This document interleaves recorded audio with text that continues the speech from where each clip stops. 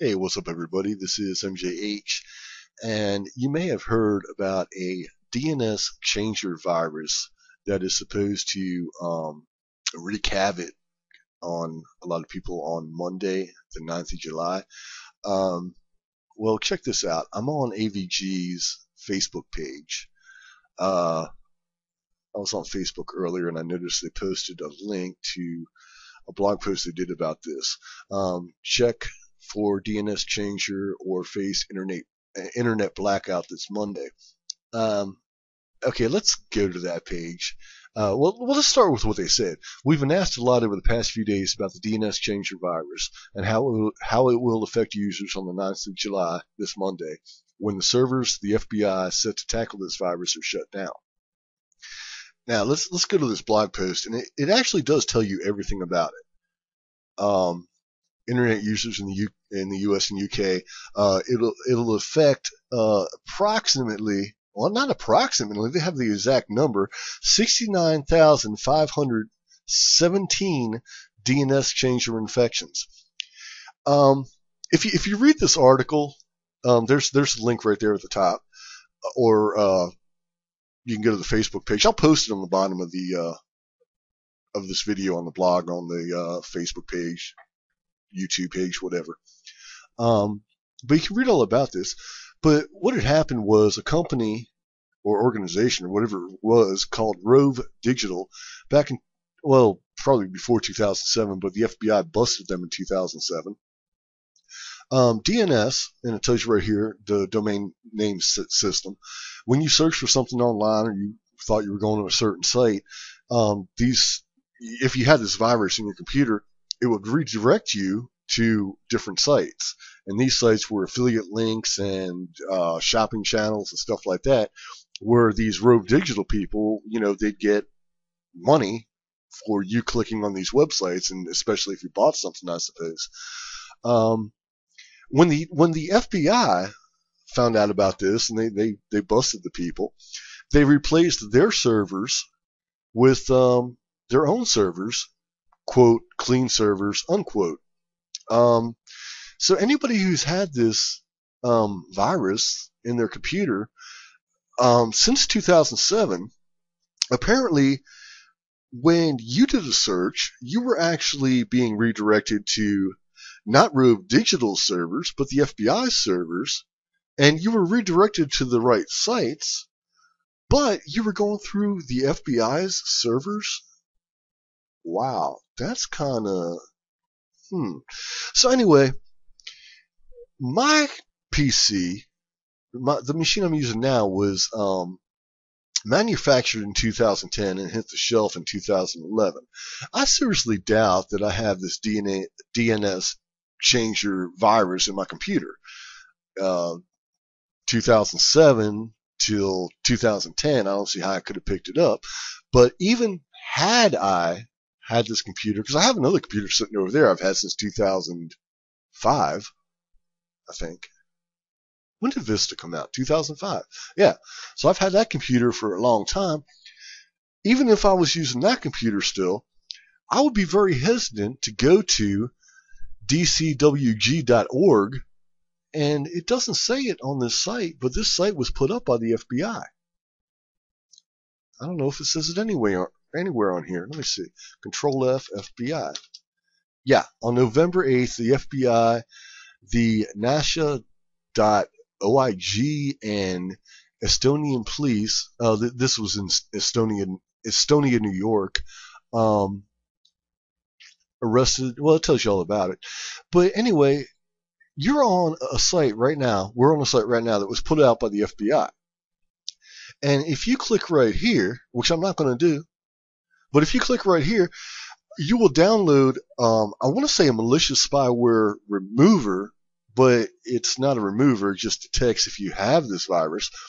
So we're on a site that's from the FBI. They want you to click detect.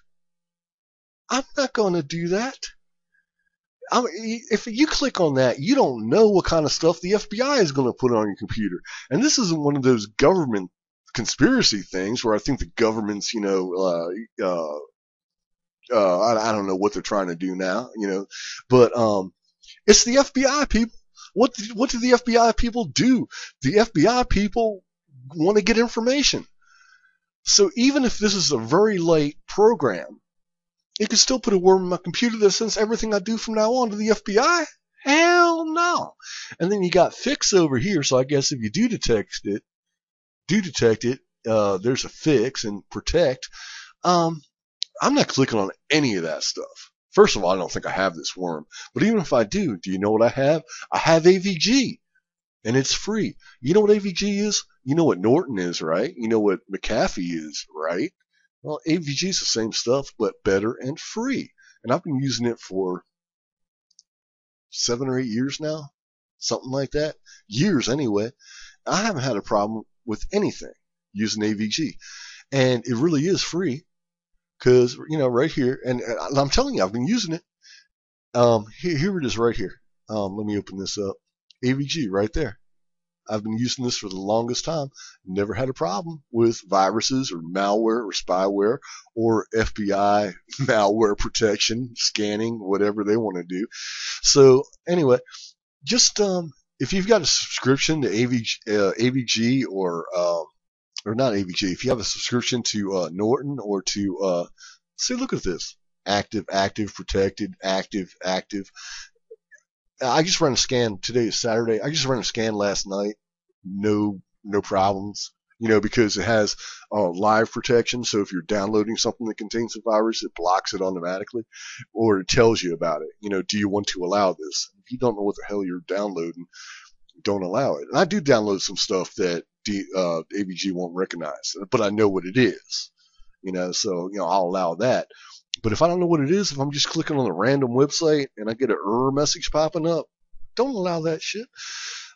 But anyway, free trial, that's if you want to get the full version. But the AVG antivirus free right here, all you got to do is download that. You don't have to pay for subscriptions to Norton or McAfee or anything like that again. And the paid for a subscription, I think it was in 2005. It was because I got Norton 2005. I paid $75 for that in the same day, within a couple of hours that evening. Not only did I catch a virus, but the virus turned off Norton, and I had to do it shut down my whole computer. I had to do a computer restore, not a restore point. I actually had to do a whole computer restoration, and recovery is what it's called, a computer system recovery. Wiped out all my files and everything. I had them all backed up, but still, that's a pain in the ass. What the F, man? And I never did get my $75 back. So I've been using AVG ever since, haven't had a problem with it. So if you're even worried about this DNS Changer virus, download AVG and run a scan.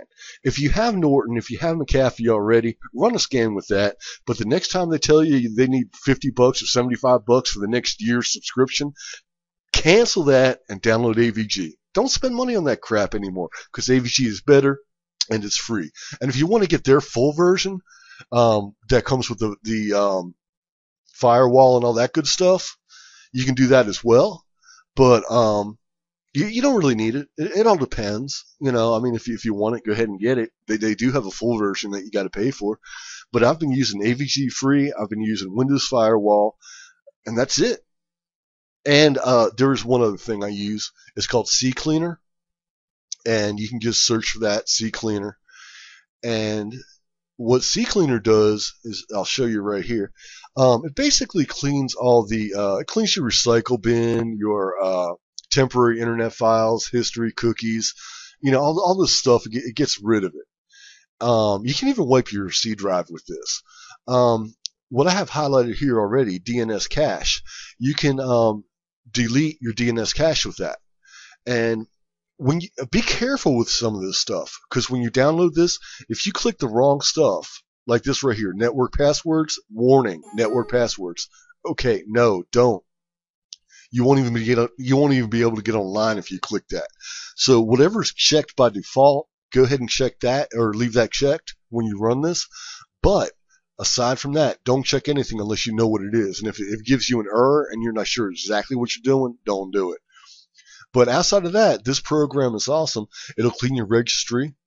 It has tools where you can uninstall programs you don't need or whatever. You can manage your starter programs. You got System Restore and your Drive Wiper. There we go. It froze up for a second. But you get, oh, that's why System Restore takes forever to frickin' detect or whatever. You got your Drive Wiper, and I'll show you something if this pulls up anytime soon. Clean your C drive. Like I actually got this computer used. I didn't know what was in it, so I did the complex overwrite, which means what this does is it shreds all your empty files or all your empty space on your computer, but it shreds the files, and that means like if you just do it simple, it shreds it one time. Advanced, it shreds everything 3 times. Complex 7, very complex 35. Now, what that does is, I'm going to tell you what, when you delete a file in your Windows computer and you send it to the recycle bin and dump your recycle bin, that's not deleted. I'm going to tell you what, all it deletes is your path name to that file. The actual file is still in your hard drive.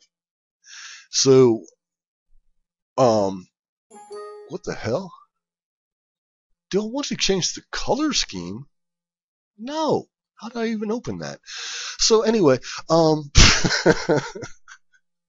so anyway, when you delete a file, send it to the recycle bin and open it back or dump the recycle bin, the file's still in your computer. What that does is it deletes the path name so that your Windows system knows that it has that space available. That file is still in your computer and will stay in your computer until the Windows system needs that space again and puts files in that space, in that actual space in your hard drive. Until then, that file is still on there. And Puriform, who does ccleaner.com, they actually have another program called Recuva, RECUVA, and it recovers files. So if you delete something by accident, and once you dump your recycle bin, you can't figure out how to find it, well, they have a program called Recover, and you can pull your files back up. But they shouldn't be there once you delete them, but they are, and that's what you use CCleaner Drive Wiper for. Other options, I really don't know what this is. Oh, yeah, my computer's running slow. That's because I got this screen recorder running and everything else. Okay, just real quick, some other options. Cookies, whatever sites you've been on. You have, like, these are the sites I've been on today since the last time I've used CCleaner. These sites over here is where I've moved, like freeavg.com. Okay, when I move it over here to this side, well, then it saves the cookies. But all these other cookies, like Wirefrog, I can keep that one. If I don't know what it is, I ain't gonna keep it. Blogs.avg.com, I can keep that. I don't really need it, but it's not going to hurt anything. Image Shack, I didn't even know I was on Image Shack today. Look at that. Pureform.com, I can keep that one. CBN.com, I can keep that one. See, look at that. Look at that one right there. DCWG.org. I don't want to keep that cookie. That's the FBI website. So what I'm going to do, I'm not going to do it right now because my screen recorder is running. But as soon as I get done, I'm going to run that cleaner and it's going to get rid of all those cookies that I didn't want. And if I didn't look at this, I wouldn't even know were in there. I wouldn't even think about it.